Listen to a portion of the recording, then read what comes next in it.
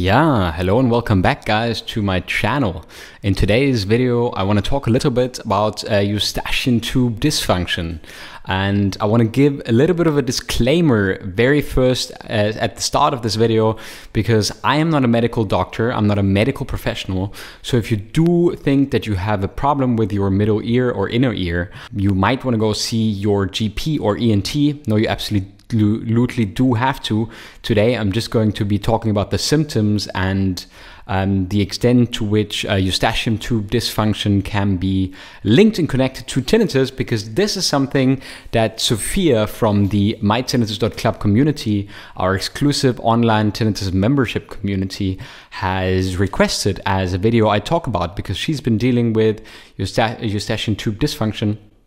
But let's get into the video, and it's fantastic to see you here. Finally, after moving, I've set up my new little YouTube place. I'm going to put a nice background here, and there'll be a lot of videos coming from this place very soon.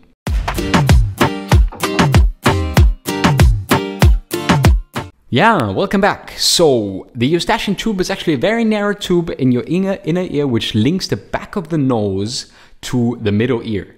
It's normally closed, but it opens when we swallow, yawn, or we chew, right? So the Eustachian tube mainly has three functions. It's to protect the middle ear from pathogens, so from dangerous substances, basically, or to whatever is flying around, right? It's also to ventilate the middle ear. That's its second function. And the third function is to drain secretions from the middle ear cleft. So whatever you have, a little bit of wax, or when fluid comes in, the Eustachian tube is supposed to drain that, and that's the job of the Eustachian tube, right? Now, when we talk a Eustachian tube dysfunction, in brackets that's called ETD, Eustachian tube dysfunction, there's an inability of the tube to adequately perform these tasks, right? But it's not entirely known and understood how Eustachian tube dysfunction actually works, why it happens, and what the results are. But what we do know is that often it can lead to pain, fullness in the ear. For some people, even tinnitus can happen, right, if the Eustachian tube is not functioning properly. Another thing that I've been able to research is that Eustachian tube dysfunction occurs when the lining of the Eustachian tube is swollen, right? So it's like a little bit of a mucus lining of the tube can swollen, or it's either swollen or it doesn't open or close up properly.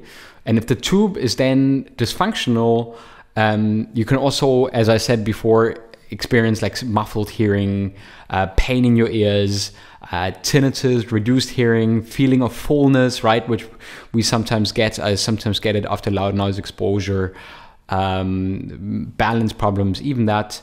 In the long term, it can be a little bit difficult as well. But of course, ETD, so Eustachian tube dysfunction, is often something that's relatively short-lived, right? So after a few days, couple of days, often through chewing, yawning, or very carefully closing your mouth and nose and blowing air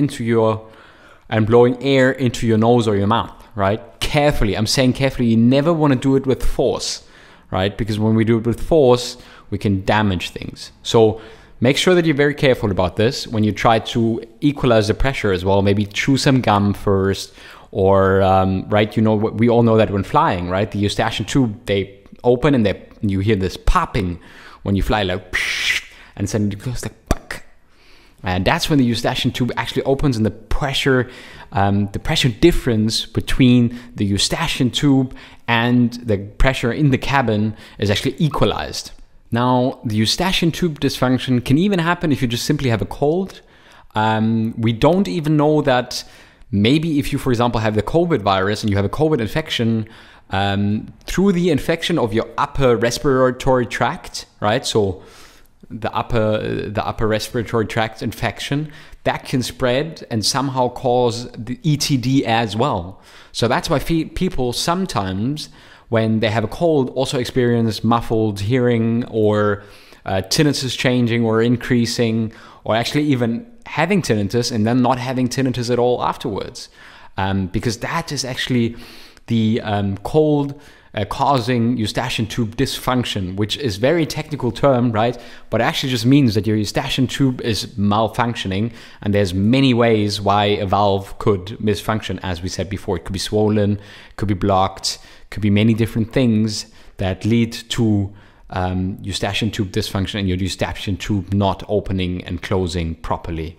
So now that we talked about what ETD actually is, so what Eustachian tube is actually all about, how it happens, I also want to talk a little bit about managing ETD and what you can do when you experience Eustachian tube dysfunction. The article that I've been basing my research on says that ETD is fairly common, especially because people experience it when they have a cold all the time. It's very normal, right? So there are a lot of ways in which you are able, non-surgical ways, so non-invasive ways in which you might be able to tackle, resolve your ETD, or even find out whether ETD is what you have in this very moment, right? If we say the number one tip that they give in the article is, as a non-surgical tip, is that you can swallow, yawn, chew some gum, and try to equalize the pressure in the middle ear while not forcing it in any kind of way. So another one is you can try and get at the pharmacy or at your local drugstore, you can get a solution, maybe a water salt solution, that nose spray that you administer, and that can help alleviate the symptoms of ETD as well. And therefore the swelling could go down. Maybe sometimes the GP even suggests that you take a cortisone-based, steroids-based nasal spray in order to be able to equalize the pressure and allow better fluid drainage. Sometimes if it's based on allergies, which is actually also one of the factors, you might want to try and take some antihistamine pills, right? Cetirizine or something like that. I'm not sure what it's called in your country. Of course, consult your GP. What kind of drugs you could take in order to combat a potential allergy that you might be experiencing and that might be causing you to experience ETD. Sometimes even antibiotics, right? If you really have a severe infection, bacterial infection in the upper respiratory tract, sometimes antibiotics might be a way out in order to lower the infection and then be able to also remediate the effects of ETD. There's a surgical procedure, however, if there really is ETD for a longer period of time. So if you have Eustachian tube dysfunction and your Eustachian tubes are not able to equalize the pressure, there is the potential that there's a little stent inserted with a balloon to blow up the Eustachian tube and then to allow pressure to equalize again. But that, of course, is something that would only be administered or only be done if you really experience severe Eustachian tube dysfunction over a longer period of time.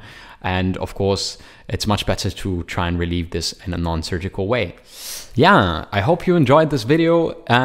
So ETD, Eustachian tube dysfunction, a relatively common symptom whenever we have a cold or whenever we have a little bit of a problem with water in our ears, but something being blocked inside the inner ear. It could be temporary ETD. All right, but make sure if you have it for longer, experience ETD for longer periods of time, and not only when you have a cold or an infection, then definitely go see your GP or your ENT and make sure that it's properly evaluated on why you're experiencing the hearing issues and the potential ETD. If you like this video, subscribe to my channel. We have frequent videos coming out about tinnitus. We have a free guide to tinnitus available under the link under this video. So if you click that link or go to www.tinnitus-guide.com, you can check it out. Again, I am no medical professional. I just evaluated some studies and some information I found online in scientific portals. But I would like you to know that you have to go to your ENT or GP yourself in order to really be sure about what's going on in your ears if you do experience tinnitus or blocked ears or fullness in the ears. So make sure you do that. And finally, I want to invite you to join our online tinnitus community. We have an online tinnitus membership community. I am the host. My name is Frida. I'm deaf on my one ear and I have a hearing aid and a severe tinnitus for over 13 years now. I built a community with online management courses for tinnitus, but even more so a community where people can get together, positively support each other on the way towards habituation and learn how to, actually deal with tinnitus, live with tinnitus in the best way possible, to have tinnitus go down in volume and to continue living your life as you choose. I hope this video has been helpful and I'll see you in the next one. Goodbye.